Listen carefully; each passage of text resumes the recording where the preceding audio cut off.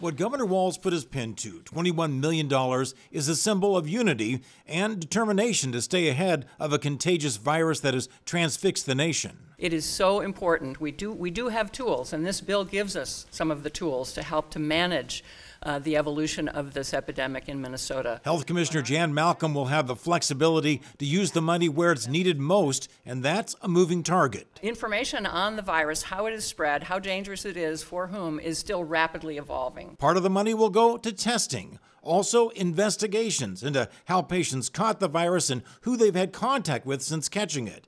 And part of it will go to local public health agencies like the 8 regional health councils that work with the state. We came to that estimate by estimating the number of hours of MDH staff that will need to be taken off of other work and devoted to this COVID response. The hope is that supplies like masks for health workers will come from a federal government strategic stockpile. But I want to remind people that we shouldn't fear this. We should look at the science behind the decisions we make and move forward. And like the leaders of old, I want to just remind the public to stay calm and carry on.